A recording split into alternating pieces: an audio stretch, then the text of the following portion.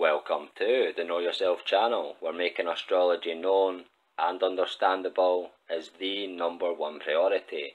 I'm the Scottish Astrologer, and in this video I am going to read to you an old explanation of how dreaming works, and this is from a man called Nicholas Culpeper, who is a very smart man.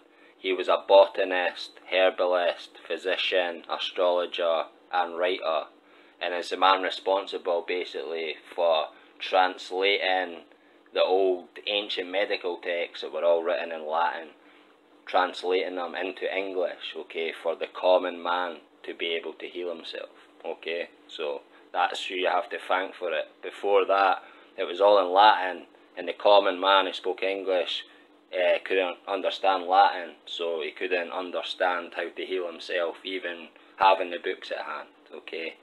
This man is who everyone needs to thank for bringing it to the common man, translating it into English. Great man.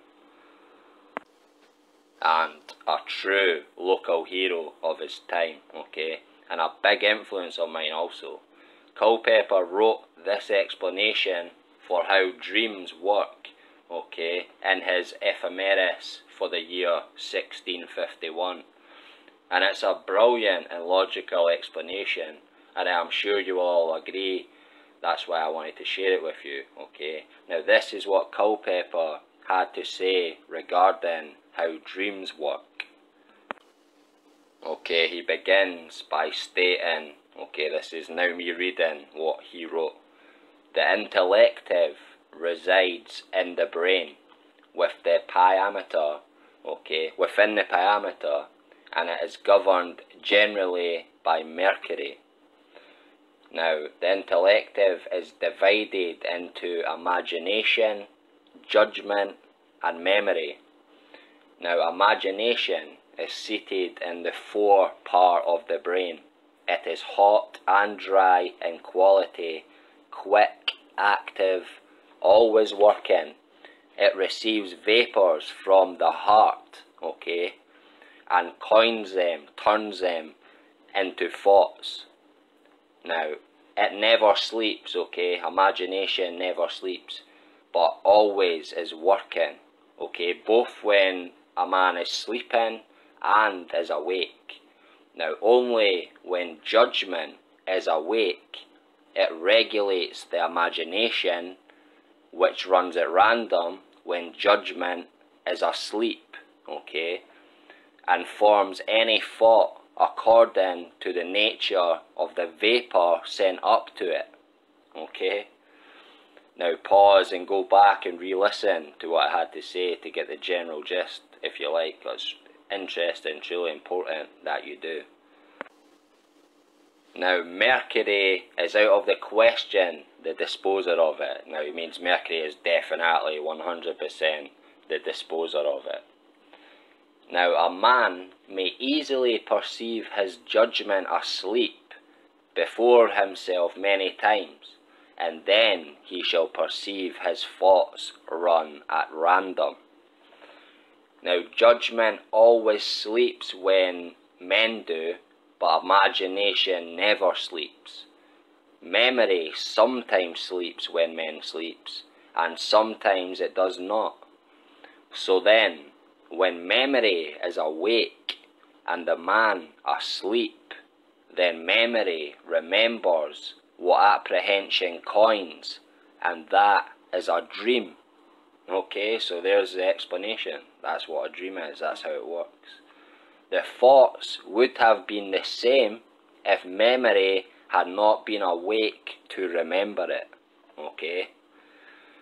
Now these thoughts are commonly, I mean in sleep when they are purely natural, framed according to the nature of the humour called complexion, which is predominant in the body, and if the humour be pecking, it is always so. That's him going on to explain how a person's complexion is determined through his dreams. Also, it's linked with his dreams. It can be seen through the type of dreams a man has, his astrological complexion. And in fact, I just made a video reading to you a poem, a 400-year-old poem that is all about how the dreams are linked with your astrological complexion. So give that a watch, very interesting video also. Good poem as well. Now Culpepper continues to say, so that is one of the surest rules to know a man's own complexion, by his dreams. I mean a man void of distractions or deep studies. This most assuredly shows Mercury to dispose the imagination, as also because it is mutable, applying itself to any object, as Mercury's nature is to do, for then the imagination will follow its old bent. For if a man be bent upon a business, his apprehension will work as much when he is asleep, and find out as many truths by study as when the man is awake, and perhaps more too, because then it is not impeded by ocular objects. So that's what Nicholas Culpepper had to say regarding how dreams work in his ephemeris for the year 1651. I thought it's something I should share with everyone, because it's not something a lot of people will ever come across in their whole life. Okay, it's only basically astrology nerds, if you want to call it that, like me, who go and do the research and love reading all the old stuff about the subject. Like, it's my passion. So I'll come across these golden gems that I think people need to hear, that's interesting, and then it can become public knowledge, you know, properly. The more people share it, the more people become aware of it, and it'll raise our frequencies in the long run as humanity can grow our knowledge as humanity as a whole. Okay, proper old knowledge, good knowledge, hidden gems. Okay folks, I think that's all for this video. Please like, share and subscribe, and don't forget to hit the bell at the right hand side of the subscribe button to get reminded and updated when I post new videos. Otherwise, you may not even get shown in your recommended feed when I do upload new videos if you don't hit the bell. That's just the way all the systems work on YouTube these days. So if you want to be constantly updated, hit the bell. Okay guys, that's all. Please take care. Hope you enjoyed.